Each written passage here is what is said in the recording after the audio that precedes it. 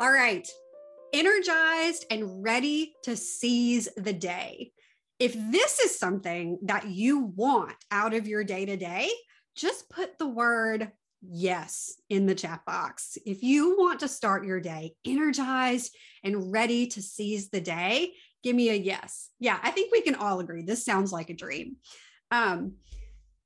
If you want to end your days feeling relaxed and content, just put the word content in the chat box. If you want to end your days feeling relaxed, ready to get some good sleep, feeling content, feeling refreshed. I mean, that sounds amazing too, right? Purposeful and prepared. Yeah, content and wine. Chuck, love that. If you want to start your workday, step into your workday feeling purposeful and prepared. Just put the word purpose in the chat box and let me know. Stepping into your workday, purposeful and prepared. You know what's ahead. You're in the right mindset and you're ready to rev up and get ready to go. And then how about the end of the workday? You know, how much, like scale of 1 to 10, scale of 1 to 10, how much would you like to step into your evening hours just feeling more present with your family, with your friends, and feeling less distracted? Scale of 1 to 10. How much do you want that? Feeling like you're not worried about work, like you found your stopping point, you know what you have on tap for the next day, and you're able to just be there and be present. I love that 100 and that 11. Yeah. I mean, I feel like that's one of our biggest challenges as professionals, especially while so many of us are in a remote or a hybrid working environment, is feeling present and not distracted in the evenings when it's our not work time. And then finally, who wants to step into their week feeling calm, confident, and intentional, knowing you've got a plan for your week and what's up ahead? Put the word plan in the chat box if that sounds amazing. Or intentional, that works too. Calm, confident, intentional. You've got a plan for the week. Just put the word plan in the chat box and let me know, because stepping into your week feeling calm, confident, and intentional, like you know what you're doing, what you've got on tap, when you're doing it, how you're going to do it, and you're gonna make it happen. You're feeling great. You're feeling calm, confident, and intentional. Well, you know what? This might be no surprise, because this is the topic of office hours today, is that the way that you can achieve, the way that you can feel all of those feelings is with routines. So often we look to hacks, or what planner can I buy, or what tool can I use, or what can I do in order to create this feeling of feeling prepared, feeling on top of everything, being focused on work when we need to focus, and being focused on family and friends when we want to focus on family and friends. And y'all, the secret is in solid routines. And so that's exactly what we'll be talking about today. And just to give a 101 style definition of routines is simply defined as a sequence of actions regularly followed. A sequence of actions regularly followed. Pretty simple. So out of curiosity, were any of you able to join for the last office hours that was all about habits? If you were there, just put the word habit in the chat box and let me know. Because, okay, yeah, Veronica was there last office hours. We really dove deep into habits, including the anatomy of a habit, why habits are so amazing at combating decision fatigue. So I won't recap all of that today, but I do think that it's really important that we talk a little bit about the difference between habits and routines before we totally jump off and start talking about routines. Does that sound good? All right, habits versus routines. So when we think about habits are defined as an action that is repeated in a regular way. So it's an action. It's one action. And habits typically take place with little or no conscious thought. We just kind of do them without thinking, which is the beauty of habits, which is why they're so amazing at combating decision fatigue, which is that feeling where we're drained because we've made so many decisions in the course of a day that our decision-making power starts to tank. So habits are amazing. But the difference between habits and routines is that routines, which are a regular way of doing things in a particular order, routines require a higher degree of intention or effort. And that's just to say that while, last week we talked about how you can design a habit by being aware of the three major parts of a habit, the cue, routine, and the reward, designing a routine takes a little bit more work. But the results and the outcomes of having routines in place can give you that feeling of stepping into your day, feeling prepared, stepping into your week, feeling intentional, starting your workday, feeling on fire and ready to go, ending your workday, feeling complete, like you can step away.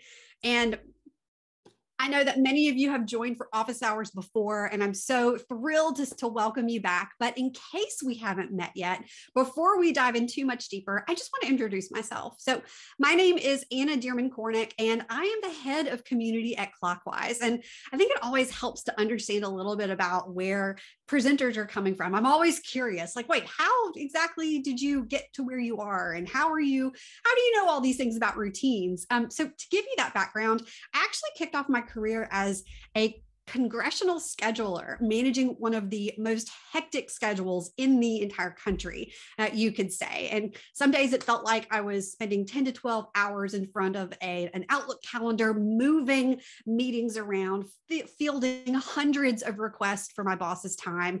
And so time management is something that became a part of my life and my career very early on.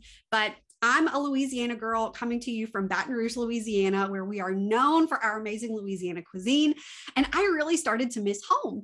Turns out you can't get Louisiana delicacies like boiled crawfish or etouffee or jambalaya and shrimp creole whenever you want in DC. So I moved back home. And out of curiosity, where are you guys coming from today? Let me know in the chat box where you are joining from. I'm coming to you from Baton Rouge. So I decided to move back to Louisiana to be closer to home. And that's when I kicked off a 10-year career in the 24/7 world of crisis communications and government affairs.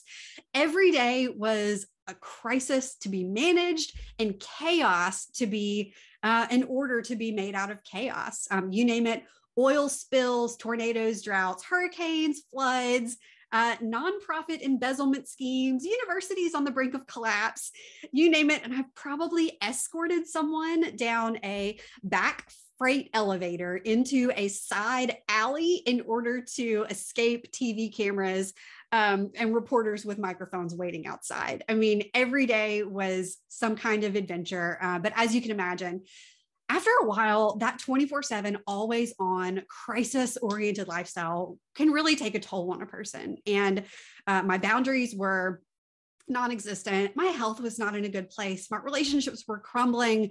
And I knew that after one too many days spent crying in the stairwell on the way to my windowless office, that something had to give, something had to change. And so I walked away in search of something better and in search of something different. And so now I'm a time management coach and I'm on a mission to help others make time for what matters as head of community at Clockwise. And so that means that today I am here to be your time management coach. And we're here to deep dive into time management and productivity topics and answer your questions so you can walk away feeling ready to take on anything, feeling calm and prepared. And so today we're going to do that by diving into the 5 essential routines for a sustainable work week. Sure, there are a lot of different routines that you can create and implement, but we're going to focus on the 5 that pack the most punch and will give you the most ROI in terms of feeling calm, prepared, and confident in your days. So we've already talked about some of the benefits of routines, that feeling of being calm and prepared, not to mention having routines in place that enable you to get a solid 7 to 9 hours of sleep per night, which is the recommended amount of sleep that adults should have each night. It has immense health benefits. Being able to be more present with your family and your friends in the evenings when you're not meant to be engaged in work. It's really hard to put a price on being present. Am I right? So we've already talked about a lot of the benefits of routines. So we're going to dive straight into what those 5 essential routines are. I'm going to share for each of them some common pitfalls and some helpful tips. And then we're going to dive into a step-by-step method to design routines that work. We're not just going to say, I'm going to start this routine and then start it. No, we're going to be intentional about designing our routines. Because remember, when we talked about the difference between habits and routines require more effort and intentionality in order to make them happen, in order to make them ingrained. So let's dive in to the 5 essential routines.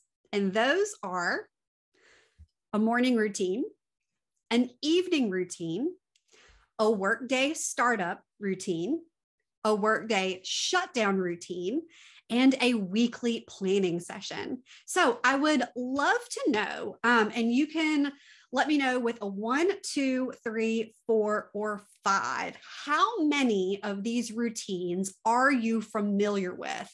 Are you familiar with 2 of them? Maybe you've heard of 3 of them.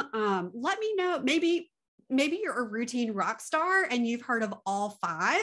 I would love to know, how many of these routines have you heard of or are you familiar with a 1, 2, 3, 4, or 5? Okay, so we've got a 3, 2, 3, 4. Okay, we've got a really good. Okay, so Rachel's heard of 3 of them. Okay, Veronica is a 3, Irene's a 2. Awesome. So we've got a really good mix. Oh, Rachel, how many do I do? 1. I'd love to know, out of curiosity, which is the one that you really stick to. Let us know if you're comfortable, but I would love to know. How many do you do? Yeah. Okay. So we've got a really good mix where everyone has some familiarity with at least 2 of the routines on this list. So we're now going to dive into each one of these 5 essential routines and talk about common pitfalls as well as helpful tips for getting these routines set up. And oh, Rachel, I love that. That's such a great way to automate and have that reminder for you so that you're ready to go. All right, so we're going to start with morning routine. This is the top of our day. And our morning routine is really meant to help us wake up, get going, and get where we need to be. Whether that means getting yourself ready and out the door, whether that means getting family members up out the door to school, perhaps, whether your commute is to an office right now, or whether your commute is to a kitchen table or a home office.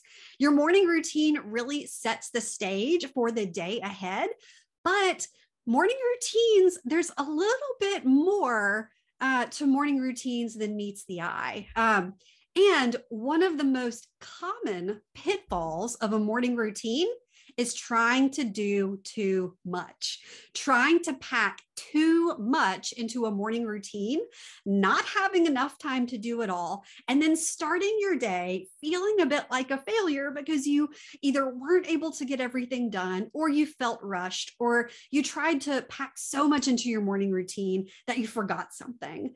And so a helpful tip for having a solid morning routine, and we'll get into the step-by-steps of designing one in just a bit, but a helpful tip for having a morning routine that really works for you is to know yourself and to be realistic. I would love to know who with us today is a morning person. If you're a morning person, put morning person in the chat box and let me know. I'm just going to let you know, I am not a morning person. I do not wake up and, sing to the birds outside. I don't know, whatever morning people do. I am just not a morning person. I would love to be a morning person. But my natural biological leaning is just not meant to be a morning person. And spoiler alert, next office hours, we're going to dive into being a morning person or an evening person and how your energy levels affect your day. So more on that later, but I'm just really excited about it. But most helpful tip for designing a morning routine that actually sticks and works for you is to know yourself. And if you know that you're a morning person, that means that, maybe you can be a little bit more generous with what you decide to schedule in your morning routine. And if you know that you're not a morning routine, then maybe you need to create an evening routine that really supports the way that you are in the morning. And so, helpful tip for morning routines is to be realistic. So the next routine of the 5 essential routines that we're going to cover today is your evening routine. Now, sometimes this is called a nighttime routine or a bedtime routine, but the context of the evening routine for this set of routines is that this is the wind down routine that helps you prepare for 7 to 9 hours of sleep a night. Okay. So studies have shown that the ideal amount of sleep for adults is 7 to 9 hours, on average. You might be closer to 7, you might be closer to 9, but that 7 to 9 hour window, that 7 to 9 hours of sleep is what really enables our bodies to do that regenerative work while we're sleeping. That enables our bodies to go to work in the healing processes that take place while we're sleeping, so that we're able to have strong immune systems, so that we're able to start the following day with the energy that we need to go to work, to do life. And so an evening routine, a quality evening routine, is one that helps you gradually wind down to a place of relaxation so that you can get good sleep. Very often, and I can be guilty of this as well, but very often one of the biggest pitfalls that we experience with an evening routine is that we get lost in the scroll. We get lost in our phones, or we lose track of time with a Netflix or a Hulu binge, or just a TV binge in general. And the next thing we know, we're exhausted, but also kind of wired. And then we just head straight to bed. And then we don't have that. We have a bit of a restless night's sleep. We don't get that good quality sleep. And so an evening routine is one that you repeat on a daily basis, that, kicks off at a specific time, that takes you through the process of winding down in order to prepare for a solid night's sleep. And one helpful tip for having an evening routine that you stick to is to set a wind down alarm.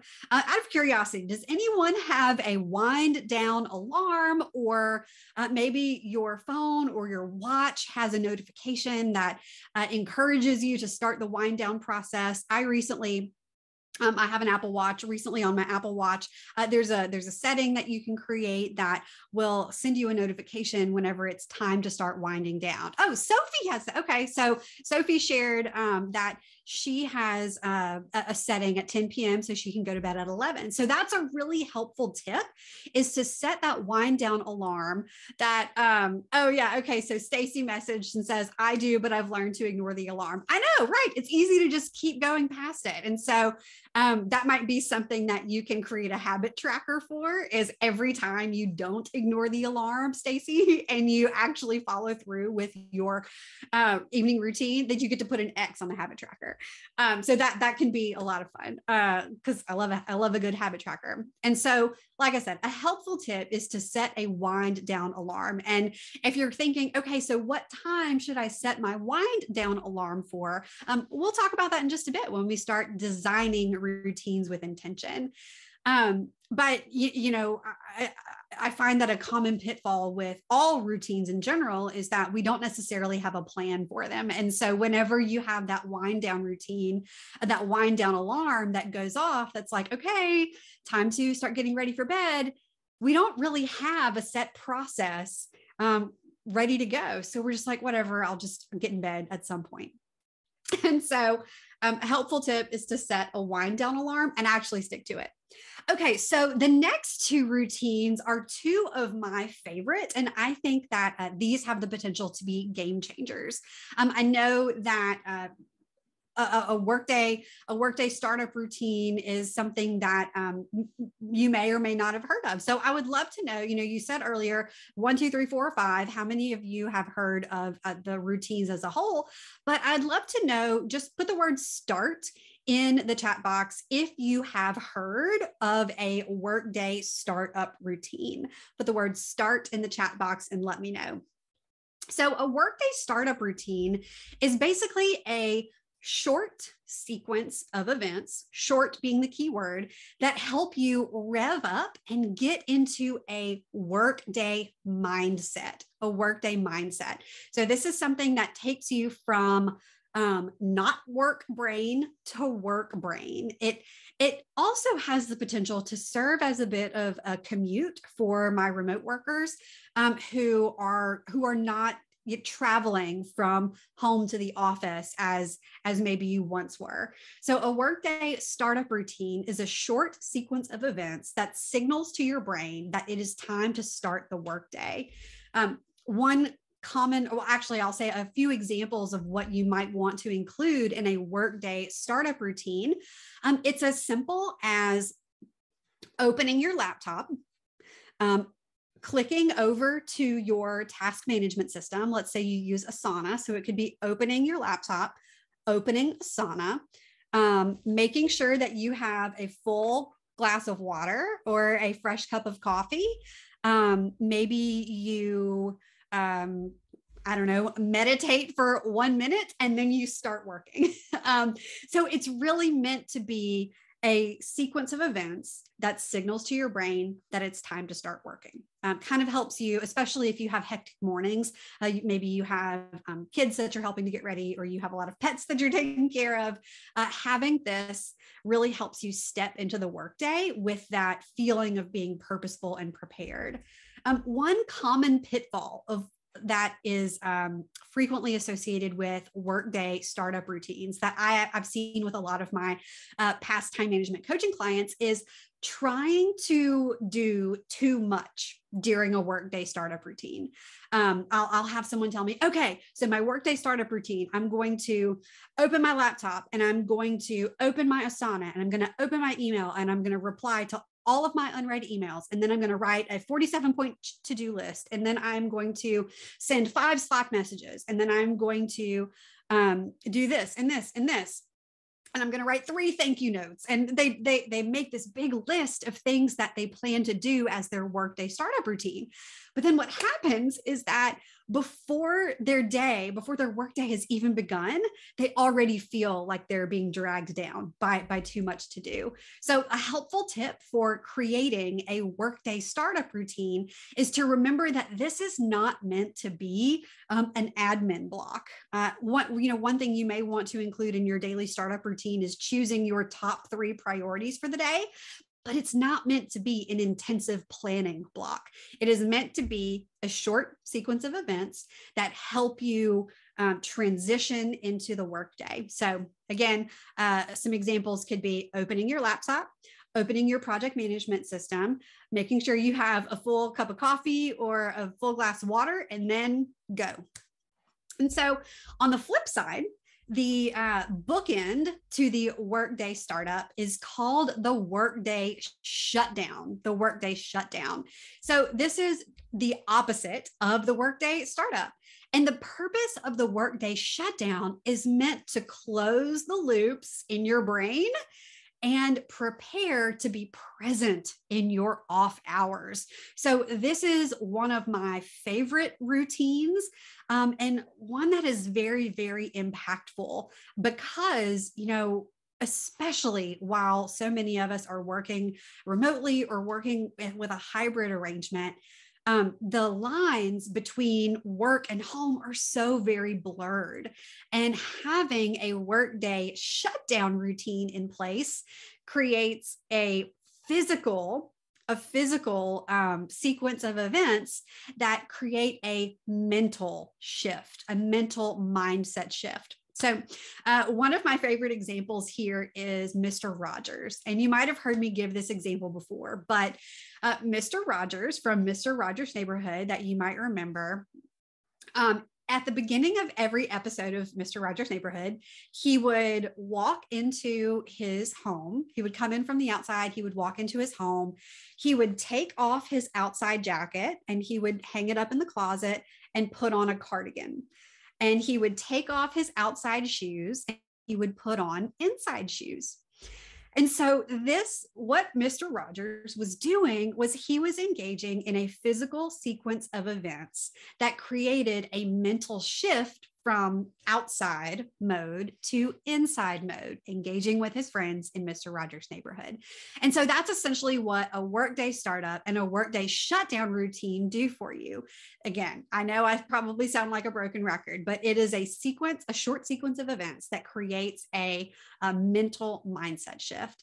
One of the most common pitfalls associated with a workday shutdown routine is that you don't start them early enough. So ideally, you're going to start a workday shutdown routine, say like 15, maybe 10 minutes before you intend to end your day.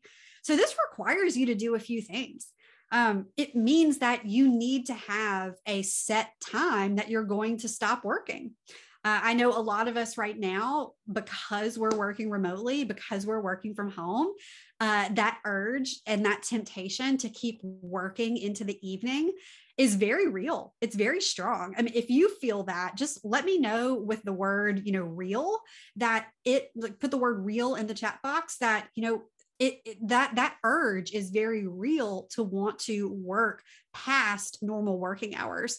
And so you've got to decide, okay, what is my stop time? I've talked before about Parkinson's law. Work expands to fill the time allotted. Work expands to fill the time allotted.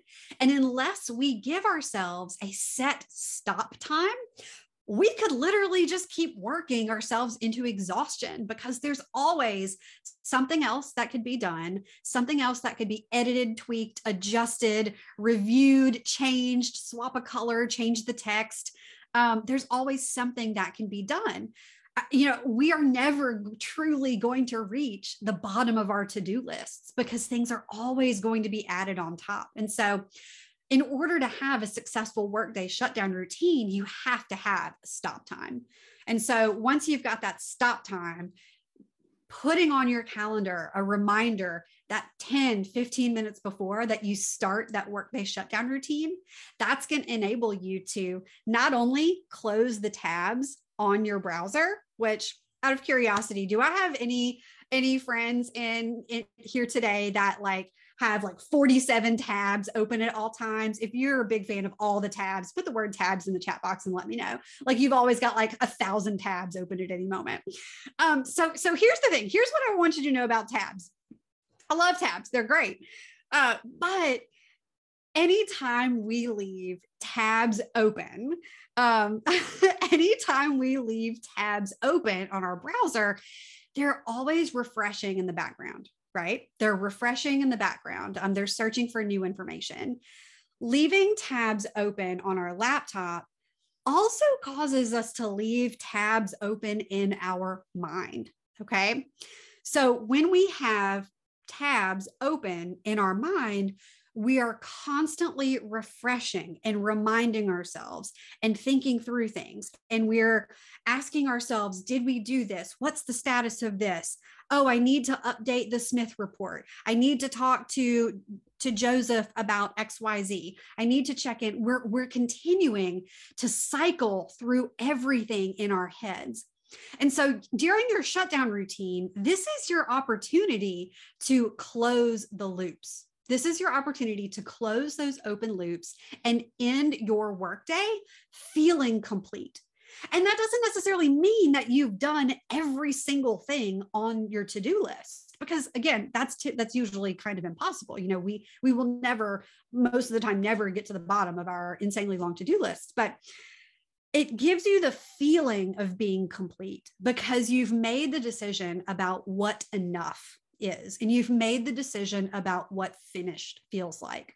So instead of looking at the clock and thinking, oh my gosh, it's 5:37, I've got to go, and just getting up and having all of the tabs still open and having everything just unfinished, whenever you get up like that in a rush, you haven't properly turned yourself off. You haven't turned your work brain off. And so doing this workday shutdown routine enables you to turn your work brain off, or at least put it in sleep mode, so that you can be present. And like the door to my office is right here, so I'm thinking about my family. So it enables you to be present when you are not meant to be working. So workday shutdown can be an absolute game changer. But the helpful tip for implementing a workday shutdown routine is to keep it simple. Again, if you put too many things on your workday shutdown routine list, you're not going to do them, and you're not going to get those positive benefits of feeling complete and stepping away. I like to say, put it on a sticky note. You should be able to fit your startup routine and your shutdown routine on the same sticky note and put it where you can see it near your workstation. So I've talked a lot about a workday shutdown routine being a game changer, but it's not even the best routine. We're about to talk about the best routine on the out of the 5. Yeah, Chuck, you can put all 5 of them. You can put both your workday startup and your workday shutdown on the same sticky. Now, I don't know how big you typically write, but that clues you into how short these are meant to be, so that you stick to them and that they feel more like a routine that gets you revved up or wound down instead of like thing you have to slog through. So number 5, the weekly planning session, sometimes called a weekly review or a weekly preview. This is something that a lot of productivity leaders and workplace thought leaders talk about, is having a weekly planning session. I believe it's called a weekly review in the Getting Things Done method. Some people call it a weekly preview. I like to call it a weekly planning session because that's what it is. I used all caps for this one because I cannot underscore enough. A weekly planning session is the single most important thing you can do each week. The single most important thing that you can do each week. This is a big deal. A weekly planning session is your bird's eye view of the week ahead. Doing a weekly planning session enables you to combat overwhelm, catch communication breakdowns before they happen. They enable you to set boundaries and decide how, when, and what you plan to do things. They give you an opportunity to identify obstacles before they happen, so you can go ahead and start ideating solutions. And a weekly planning session enables you to get a game plan for the week ahead. Now, I want to know, if you use a weekly planning session, if you currently do a weekly planning session, or if you think, based on the amazingness of this, that you will start a weekly planning session, just put the word weekly in the chat box and let me know. Because if there is one routine you implement, I encourage you to make it the weekly planning session. Yes. Okay. So we're going to do a little bit of a deeper dive on the weekly planning session because it is so important. And first of all, so Sophie sent a message and says, weekly, it's the best thing you've started doing in the last 6 months. It really is a game changer. So one common pitfall. So Lauren, that's a great question. So a daily planning session is fantastic. A daily planning session gives you the opportunity to get that bird's eye view of your day. But when you do a weekly planning session, you're able to look at the week as a whole and make decisions ahead of time. In addition to planning out your time blocks for the week ahead and getting an understanding of what your capacity looks like, what you're able to understand, what meetings need additional preparation, what days are especially, like right here, to identify obstacles, what days are especially difficult. Because if let's say on a Sunday or a Monday morning, you do a weekly planning session and you identify that, oh, wow, I have 2 late meetings on Thursday. I'm probably not going to want to cook dinner that night. So let me go ahead and decide now that that's going to be takeout, or let me plan to do a crock pot meal or something easy on that day in order to make that day easy. So that's where a weekly planning session really comes into play, is that it helps you really get that survey of the landscape and see, okay, what are the potential obstacles this week and how can I get ahead of them now? Because sometimes when you wait until the day of, it's too late and you're scrambling and you find yourself feeling flustered. And so that's how a weekly planning session can really come into play. If you have a partner or a spouse and you coordinate things like daycare drop off or school extracurricular carpools or things like that, you're able to say, oh, wow, I have 6 back-to-back meetings on Tuesday. Would you be able to handle carpool that day? Or you can make arrangements that are kind of difficult to do the day of. And so I'm thinking a lot in terms of not just our work life, but our entire life as people, because while our work life does take one third of our time, we've got everything else to think about as well. So one of the biggest pitfalls that we can have about a weekly planning session is not having a plan for planning. So we sit down and we say, okay, I'm going to do a weekly planning session. Let's go. And then we sit there and we're like, wait, what am I doing? What am I planning? What do I need to do this? And so helpful tips for a successful weekly planning session. First, create an agenda.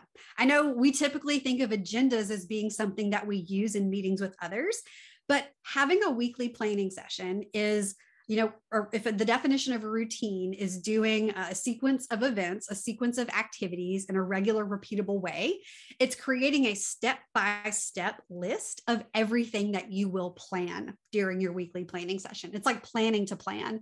So maybe it's, okay, first I'm going to open my work calendar and look at the week ahead.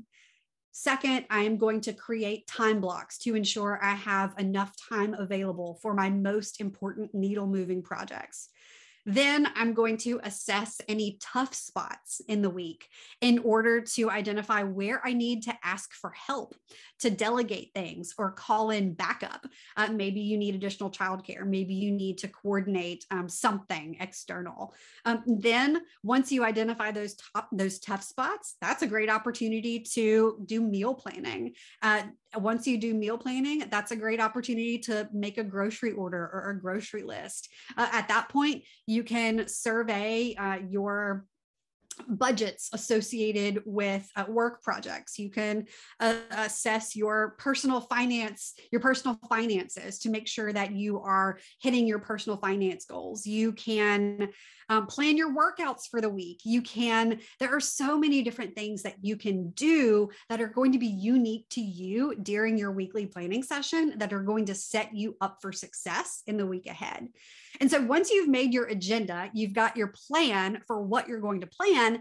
The next thing that is so helpful is knowing what tools you need to do your weekly planning session, because whether you do your weekly planning session in your home office area, at your kitchen table, at a cafe, one of the biggest things that can derail a productive weekly planning session is realizing, oh, I don't have my planner, or, oh, I don't have my spouse's work schedule, or, oh, I'm doing a fitness and meal plan, but I forgot the meal plan. I forgot the menu, whatever it is, if you don't have everything that you need, you're not going to have a productive session. So after you make your agenda, make a list of the tools that you need to make it happen.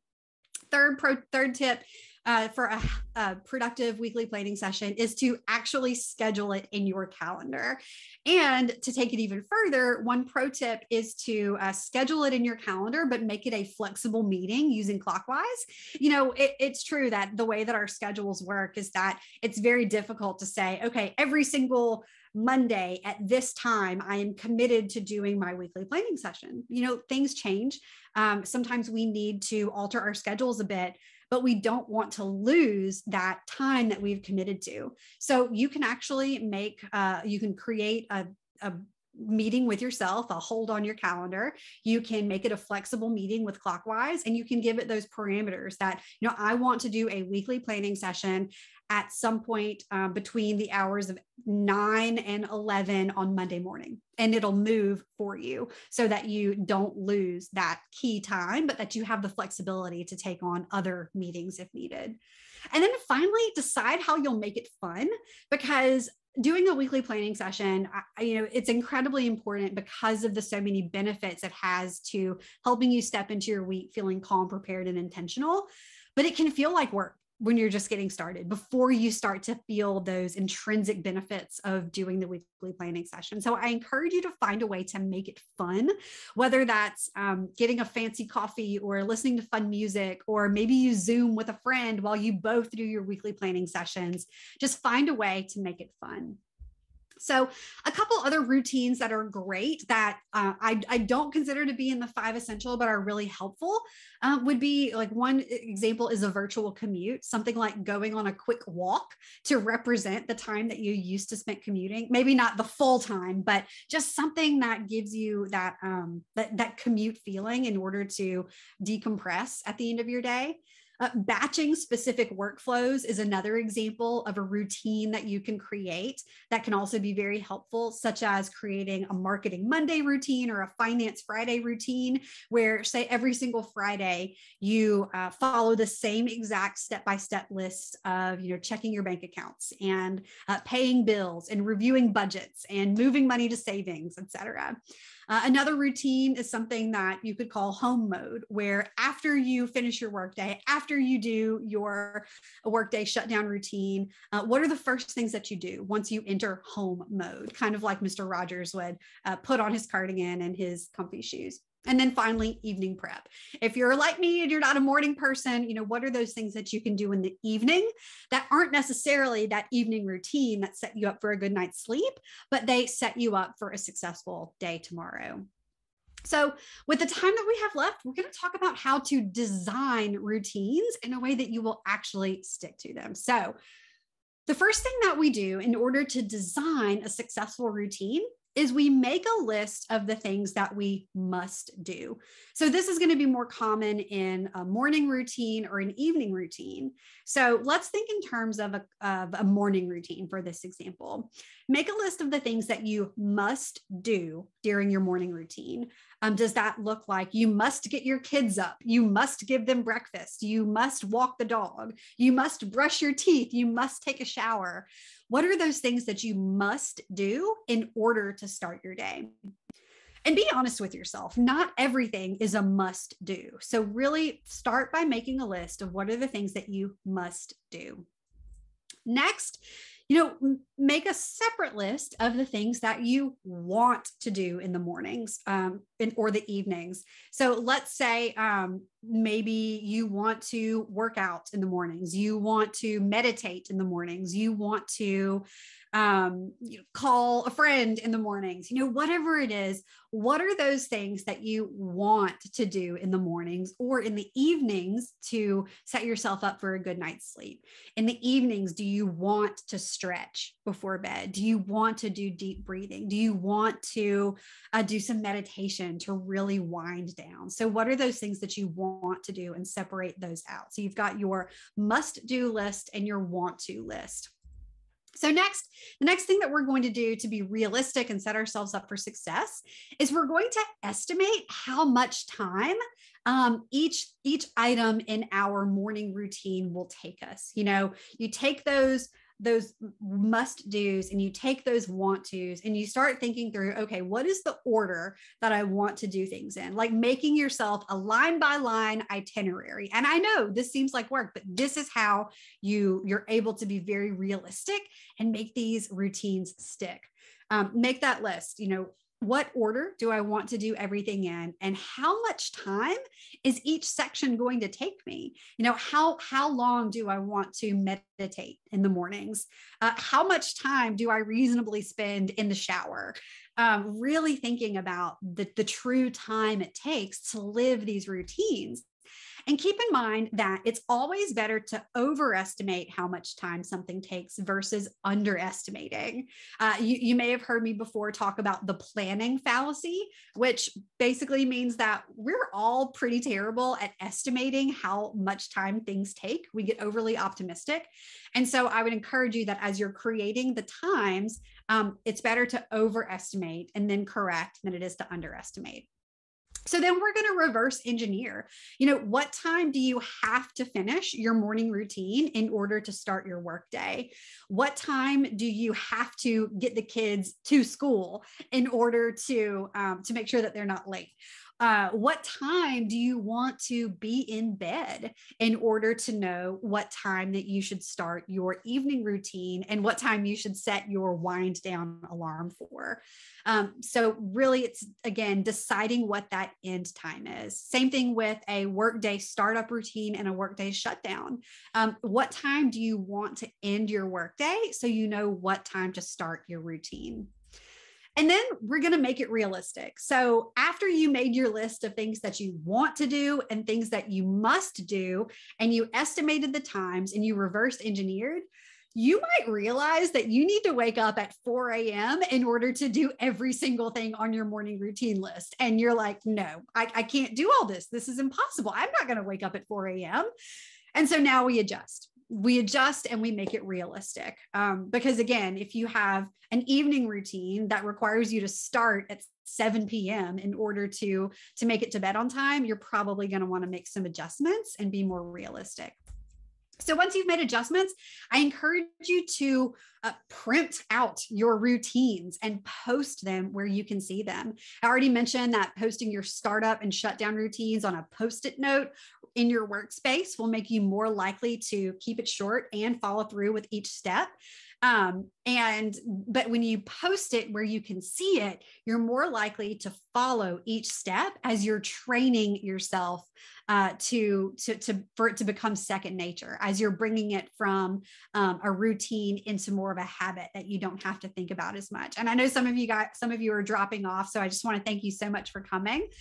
And then the last piece is practice, or it's practice. Once you've made your list of want tos, your must do's, you've estimated your times, you've figured out your end times, you've reverse engineered, you've made adjustments so that it's realistic, you've posted it where you can see it. Now we're going to practice. We're going to put it into motion, and we're actually going to do the thing. We're going to go through the step by step. Because as you're going through the step by step, this is where you're going to adjust your times. You're going to adjust how long things take you. You're going to realize, oh, wow, I actually spend 15 minutes in the shower instead of 10, or it actually takes me, 10 minutes instead. So, pop in and out of a frame with glass, put the printed routine behind it, and check off with a wet erase pen. I love that, Rachel. Thank you so much for sharing that tip. And so after you've practiced it, we're going to go back to adjust. We're going to make it realistic. And you're really going to continue to practice and adjust until you have developed routines that really feel second nature. So, all right. We've covered a lot today. We've talked about the benefits of routines. We really did a deep dive into the 5 different essential routines that can help you win your week every week and have a sustainable work week, one that enables you to step into your week feeling calm, prepared, and ready for anything, finish your work days feeling complete and ready to be present in your non-work hours. And we've walked through a step-by-step method for designing routines that you'll actually stick to. I know that we're running short on time, but if you have any questions, please feel free to pop those in the chat. I also want to make sure, if you have any questions, I'm going to go ahead and cover action items real quick. And it's simple. Your action items are I encourage you to share your biggest takeaway. Use the hashtag Clockwise office hours, would love to know. And then I encourage you to take action on at least one thing that you've learned today, whether that's implementing a startup routine or it's making your agenda for your first weekly planning session. Choose one thing and implement that. And then finally, I encourage you to register for the next Clockwise office hours, which is going to be all about how to harness your energy to design a more sustainable work week. Ups and downs, how to harness your energy to plan a more sustainable work week. You know, one minute you're feeling energized, the next you just want to take a nap under your desk. And so we'll dive into how you can be intentional about planning your day based on your energy peaks and valleys. So I'm going to pop over to the questions now. So Lauren says, for me, I've always looked for a task management tool to help with these things, but I end up creating a bunch of tasks at the onset and then never follow through with checking back on my task list. How would you recommend working past this? Would this be something I could add to a morning routine to check and update my task list? Lauren, I think that's a really great idea. So one of the things in my morning startup routine actually involves checking the day's agendas and updating agendas for the day, making sure that I start my day doing this download of, okay, what are the meetings I have? Do I have prep time for those meetings? And what updates do I need to make to the agendas in order to be sure that everything is set up? And, you know, I think that that's great. That's something that you could actually do partially to a shutdown routine and a startup routine. So let's say that you end your day and part of your shutdown routine involves assessing the day past, what is still outstanding, what needs to be completed, and what needs to be done tomorrow, and creating tomorrow's list before you walk away. Because when you create tomorrow's list before you walk away, you've signaled to your brain that the day is complete, and that even though the tasks themselves might not be complete, you've reached a true stopping point. And so you're able to start the next day with your task list already set. Is that something that you think could work for you? Because I mean, I would love to know if that fits, because whenever you end your day by making tomorrow's to-do list, you're creating the signal that it's complete, and you're able to start the day feeling more ready to go and prepared. Any recommendation if after your work day you still do personal things on your laptop? Oh, that's actually a really great thing that so many of us are doing right now. We're using our work laptops to tackle personal things. I do that too.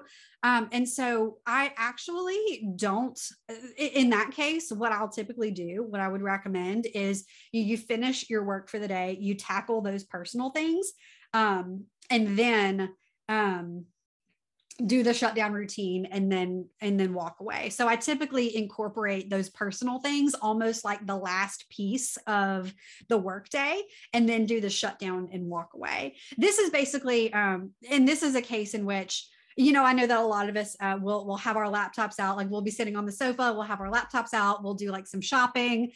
So that's different. Like that's just kind of, you know, casual internet browsing. Maybe you're like reading articles, maybe you're doing personal things. And it just really depends. You know, if you want to have your laptop put away, I would say do your work things, do your personal things, and then do your shutdown.